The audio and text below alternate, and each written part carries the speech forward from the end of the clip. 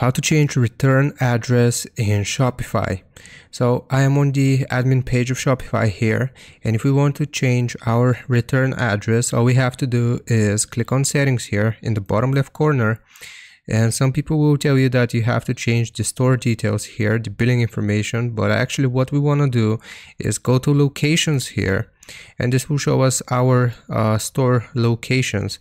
So you will have one by default. If you don't, you will just need to add location here.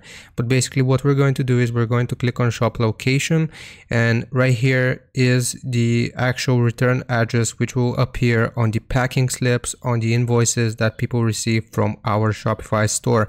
So if you want to change the return address on Shopify, you will have to edit out this information here. You will type out the address, the apartment, suite, so on and so forth, postal code, the country, the phone number, and all of this information here. And after you change this, like I said, this will update your return address information on Shopify.